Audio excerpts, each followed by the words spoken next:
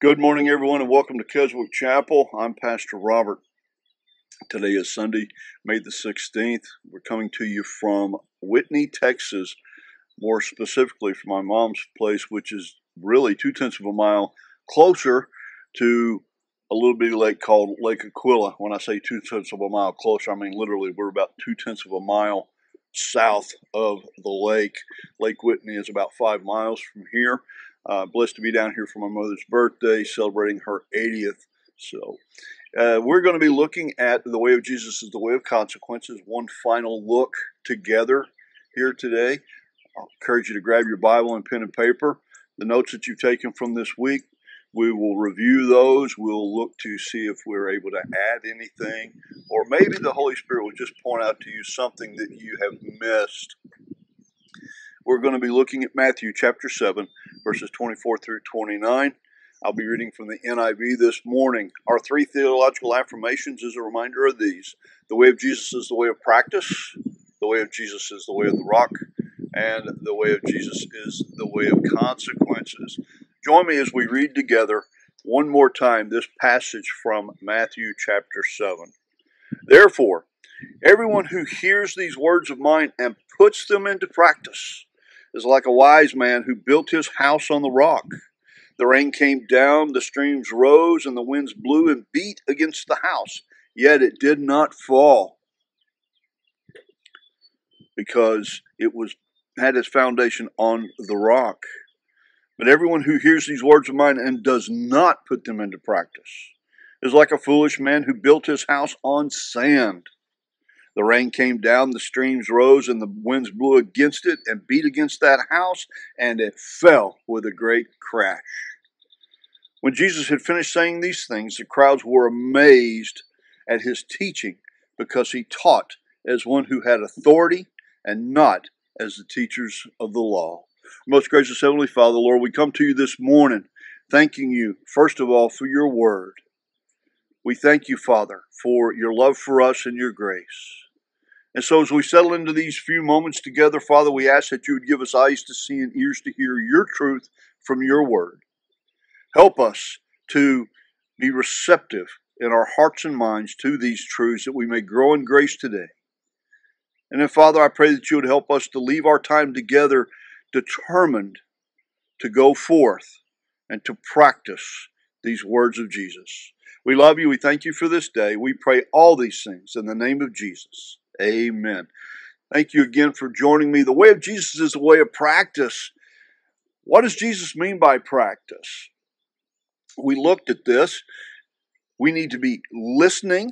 It's right here in the very first part, the first couple of verses. We need to be listening to God's word. We need to hear his words of instruction and then obey them, put them into practice by taking action.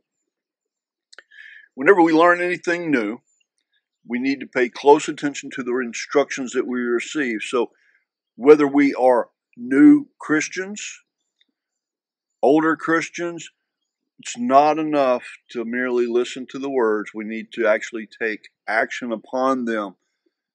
Whether it's sports, we talked about sports, jobs, and school. There are rules and basic things that we have to learn, and there are skills that are required. There are policies to follow. There are requirements for our work, for our sports, and for school. I take classes in preparation for ordination, and when I take those classes, there are rules, there are requirements that are put on me in order to complete the course of study. So we learn by doing. We don't learn by listening. It's amazing how we can just think sometimes that, well, I heard what he said, but we only find out what we really know when we put things into practice. The learning anything new is a process. It takes time. How much would all of us love to shortcut that period of time necessary to learn something new? So we know that we cannot, right? We know that it takes time to learn something, and part of the learning is putting into practice what we hear. James chapter 1, verses 20 through 25, I mentioned it a little bit earlier. James tells us that we cannot merely be hearers of the word. We must be doers of the word. When we start doing, when we start acting upon what we hear, we are actually developing the deeper memory of what it is that we're learning.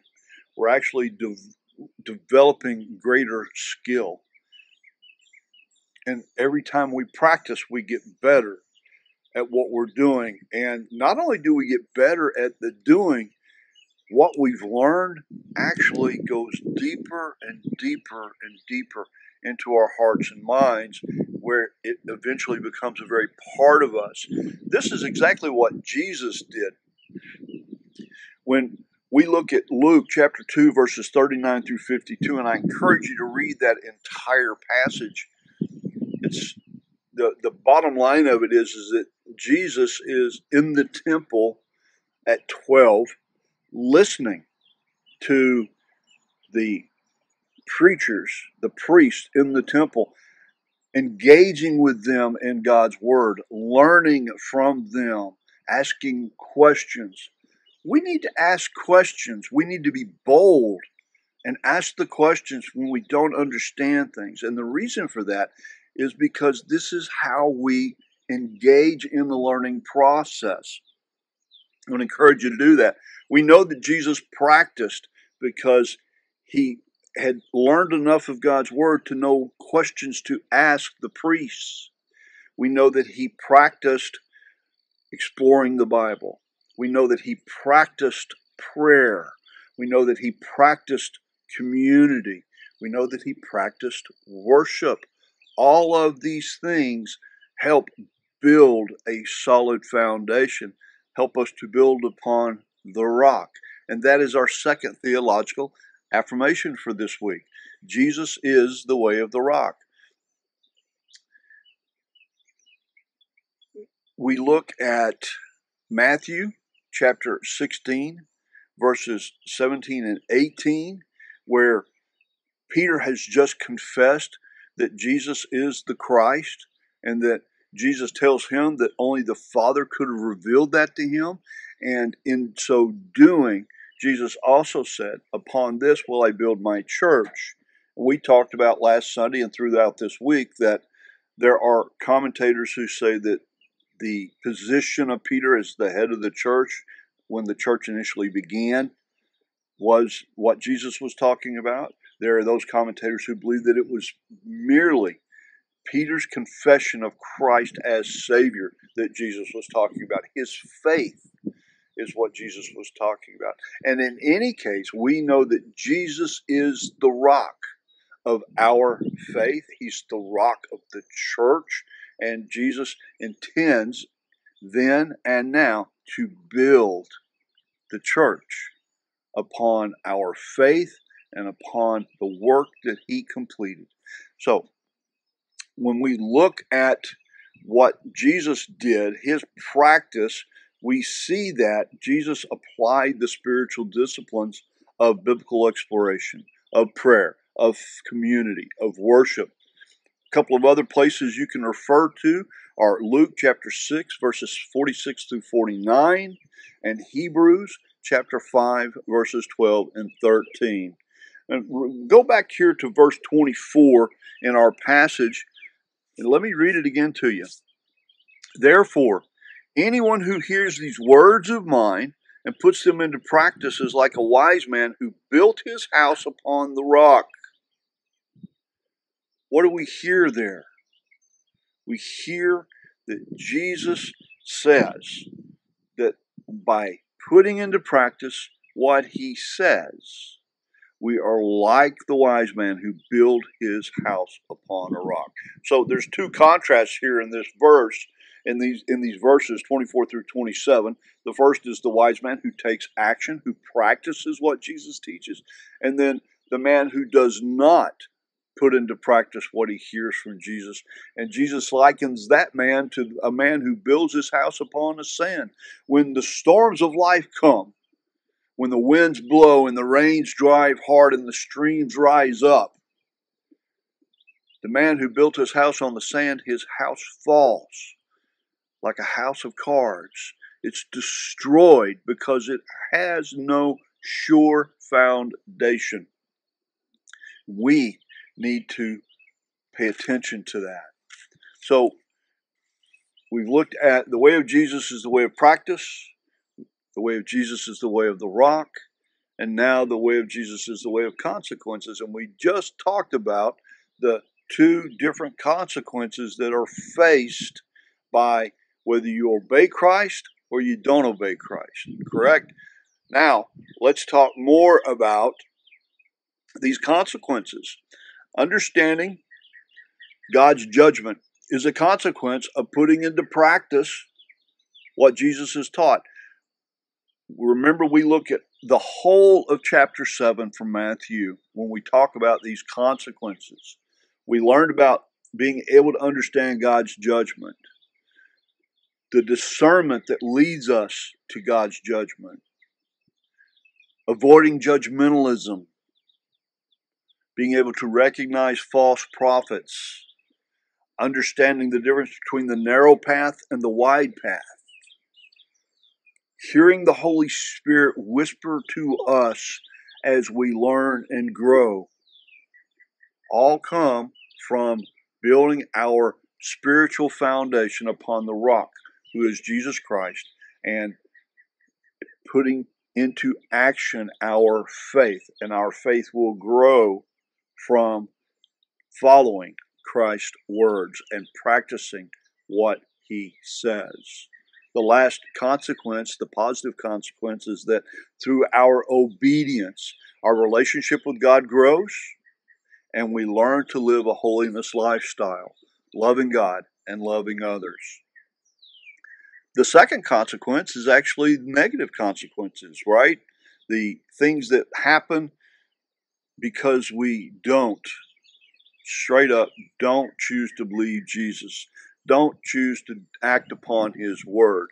Those are that we never understand God's judgments. We will have a lack of discernment. How can you discern what you do not learn and know? We will very likely walk around in a condition of judgmentalism all the time, constantly judging other people and being judgmental about what they are or are not doing.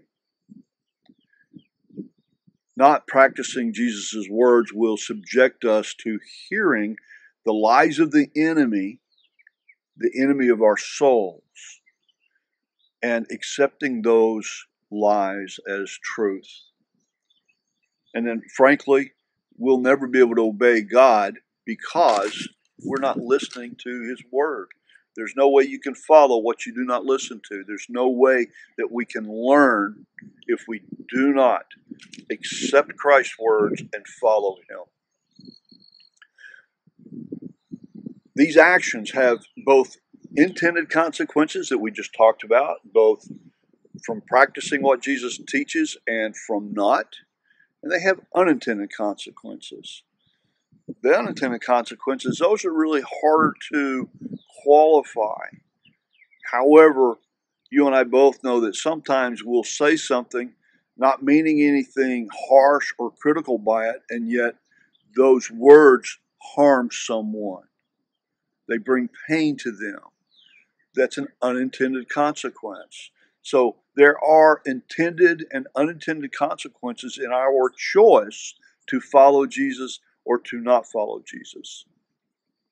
We looked at 1 Corinthians chapter 3, verses 10 through 15, where Paul was talking about himself as an example to the church at Corinth regarding this foundation, building upon the rock. And he said this, that he laid a foundation as a wise builder. And in going on through that passage, and I encourage you to read that, he says that no one can lay a foundation other than the one laid by Jesus Christ. That's the first thing. The second thing, that what we build in this life, what we build spiritually, is going to be brought into the light of day one day. Then it's going to be tested in fire. And only what survives the fire will stand. Everything else will be burned up and destroyed. And he says that when it's burned up, we will suffer the loss of what we've built. What I'm wanting to do here with this passage is I'm wanting to encourage you that there are reasons beyond just merely listening to God's word and attempting to take action. What we do as Christians is going to be tested one day. And that testing is going to be by fire. And it is either going to withstand the fire and come out refined, or it's going to be burnt up. In another passage in Matthew, Jesus tells us to not lay up treasures for ourselves here, where moth and rust destroy, where it can be stolen, but we are to lay up treasures in heaven where neither moths nor rust nor thieves can destroy our works. Christianity is not works-based, it's faith-based. But when you go back and you look at James again, James tells us that we have work to do in our faith. It's these works, whether we're really doing them for Christ, whether we're really obeying Jesus. This is the crucible that the works are going to be tested in. Why did we do what we did? Did we do the things for Christ really, truly for Christ and for His church, or did we do them for ourselves? That's a whole other lesson. What we're talking about today is the way of Jesus is the way of consequences. We looked at practice. Jesus Himself put into practice what needs to be done. We need to put it into practice. Grasshopper, sorry. We need to put into practice the spiritual disciplines necessary to grow in grace, to become stronger in our faith. Jesus said that we need to follow the way of the rock. Well, Jesus is our rock. He is the cornerstone of our salvation. He's the cornerstone of our faith, and we need to be building upon that cornerstone. We need to understand that there are consequences by our actions. We either move forward and grow, a consequence that we're looking forward to, right? That our faith gets stronger, that our relationship grows sweeter, or we choose to ignore Christ, and therefore there is no relationship, or the relationship that we once had begins to diminish, and we get further and further away from Christ. Christ wants the very best for us, my friends. Question today is the same question it is every day. Which way are we choosing? Are we choosing to follow the way of Jesus that leads to life everlasting? Or are we choosing to follow our own way, the way of the world, which leads to destruction? I pray that as you go through this Sunday, that you will continue to chew on this word, that you'll be encouraged by what you're learning and doing in faith. The doing is an example of our faith. It doesn't save us. It doesn't get us into heaven. However, we work in the body of Christ, and we work to share our testimony so that others may understand the unsurpassing beauty of God's love for us. I pray you'll have a wonderful day, my friends. I love you guys. Go in the peace of God. Blessings to you. Bye for now.